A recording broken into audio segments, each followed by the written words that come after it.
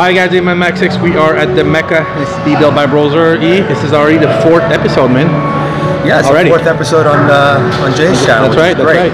Time flies. So today what I wanted to do is, I get a lot of questions about biceps. Obviously it's a very showy muscle. People say, can I see you flex? People flex biceps. So I just want to show you guys some just little tricks and tips regarding training biceps, about hand positioning, about body positioning, and about a way to keep the forearms out of the movement. Sometimes people have trouble with that. So the first thing I'm going to show you today is a curl, like a preacher curl, cable preacher curl, and I'm going to show you how to switch the bodies. You can work the outer bicep versus the inner bicep a little bit more, just to give you a different feel in the movement. Okay guys, so what we're doing here is we're doing a preacher curl using a cable, as you can see. Great exercise for the biceps in general, but what I have Dave doing here is I have him angling his body and his shoulder in a position so that he's actually working a little bit more of the inner bicep fibers. Now, of course, I always reiterate that you cannot just isolate one part of a muscle. The whole muscle is contracting, but what we're doing by keeping this body in torso and elbow position is emphasizing a little bit more of the inner bicep. I'm going to have him switch positions now. His body's going to change angle. He's going to move straight into the bench, and now he's going to curl with his elbow tucked a little bit more towards the inner portion of his body. And what this does is it shifts the emphasis towards more of the outer portion of the bicep and the brachialis. Now you probably can't really see it as he's curling because the whole bicep is flexing, but this is just how the body works. When you switch positions like this, you just affect a different section of motor unit pools, and this way you can just make sure that you're getting the muscle from all positions and all angles for complete development.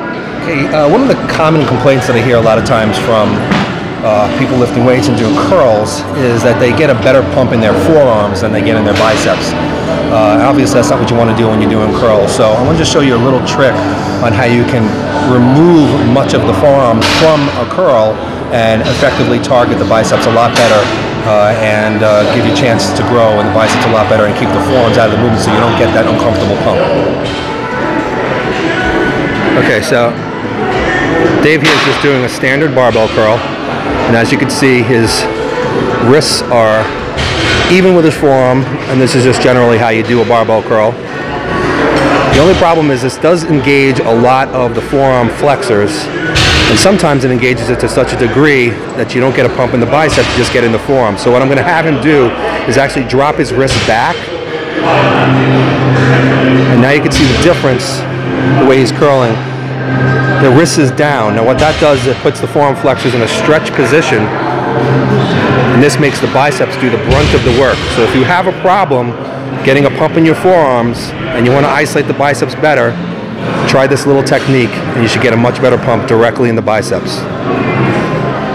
Okay, so this tip is for guys who've been lifting for a few years and they're looking to hit the muscle in a unique way. So we're doing concentration curls with the dumbbell, and what I'm going to do is I'm going to show you how you can switch hand position on the dumbbell to force the dumbbell to tip one way or the other, which actually will affect different motor unit pools and muscle fibers within the biceps. Again, the whole bicep is going to contract, of course, but when you curl in different ways, what you're doing is you're maybe getting to muscle fibers that you've never gotten to before. So maybe you've been holding back your growth, and now you can get some extra growth in the biceps by switching hand position. So Dave will show you how to do this on a concentration curl. Okay, so now Dave right now, as you can see, he's doing concentration curl, normal position. His hand's right in the middle of the dumbbell. This is how you generally would do them. Now I'm going to have him shift his hand position to the outer portion of the dumbbell, and as you can see, that forces the dumbbell to tip inward.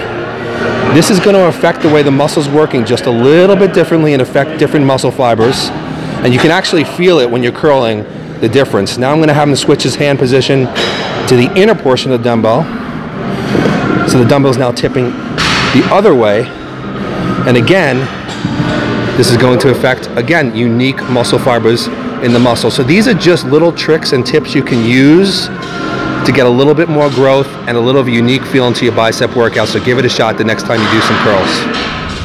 All right, Biggie, this is Ask Merlin Monday again on B-Built by Browser. So you got some good questions this week? Yeah, it's a little windy today, so hopefully you guys can hear me. Yeah, it's not our fault. We can't control the wind. A little breezy, but yeah, I have a few questions. The first question was from my buddy Max, my longtime client. He wanted to know what specific exercises could be used, or how's the best way to strengthen the tendons and the ligaments specifically, which is a good question because that's not asked very often. So basically the answer to that would be that most of the compound movements are best for doing that, you know, squats, deadlifts, bench presses, you know, multi-joint movements. But the key to strengthening the joints and the ligaments is that it's best to use a partial range of motion on these movements, like the top of a bench press, the top of a deadlift, the top of a squat, the top of a military press, because basically you can use more weight, and handling more weight will help to strengthen the tendons and the ligaments, and you don't necessarily need to bring the muscle through a full range of motion. So this way you can go heavier to better strengthen the tendons and ligaments safely and not do the full range of motion. So partial movements in the compound exercises is the best way to strengthen the tendons and the ligaments. Oh, good.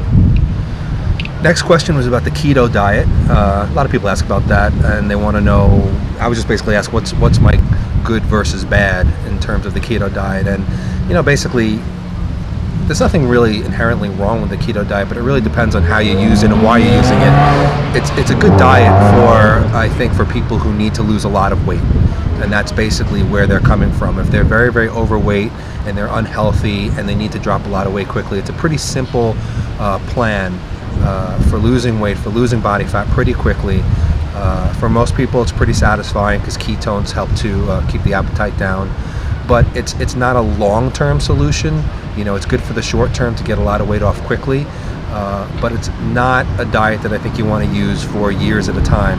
I think that after an initial period of using the keto diet, you should go to a more traditional balanced diet, but it is a good way to lose weight fast. Now, when you're talking about somebody who's looking to, you know, build and maintain muscle, I don't think it's a good diet at all. Carbohydrates are needed in the diet when you're looking to build muscle, especially because carbohydrates help you to release insulin, and insulin is one of the most anabolic hormones in the body. So especially the key times are in the morning and after training, when you really want to have your insulin levels a little higher to store carbohydrates, amino acids, refill glycogen stores. So it's much better to use a balanced diet when you're building muscle. Now, some people might say, hey, but you know, you can't control growth hormone when carbohydrates are high. Well, the thing is that you really want to have higher growth hormone while you're training, so you can actually take carbs out and just use protein and fats before you train, and also before you go to sleep. When you have a nice growth hormone spike, you don't need to have carbohydrates either. So really it's about timing the carbohydrates correctly. So keto diet, good on the short term for losing body fat and weight, but not good for the long term and not good for bodybuilders looking to add muscle mass. Last question for the day. As I was asked, if I had to pick one exercise to build the forearms, what would that be? That's a tough one because... Who asked you that, Max again? No, somebody else asked me. His name is Dave Cook. He asked me a lot of questions, and that's what he wanted to know. I mean, if I had to pick just one exercise, if I was forced to, I'd probably say hammer curls would be my favorite.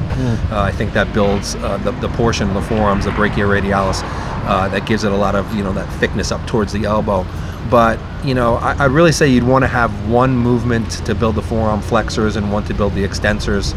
So you'd want to have some type of a wrist curl to build the flexors, whether it be behind the back or wrist curls off of a bench.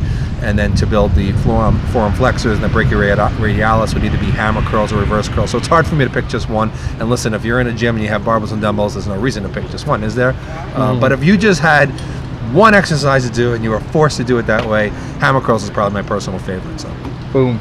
All right, Big E. So we're done with Ask Merlin Monday. Thanks a lot. Okay, wait a minute. Fuck all this bullshit. Let me tell you something, man. Camera hard. Let me tell you something. Big Will. This is the motherfucker right here. Plain and simple. I started working with this man, and you got something to come up to. Hold on. No. I ain't telling you what's up. I ain't telling you what's up. You just said what's up. I just gave you a little insight. On what's to come. Guys, he's sitting on me. And I'm going to tell you, at 3:05, I got something coming for your ass. That's it. I'm out. Right. And on this, we are out for today, Big E. Later.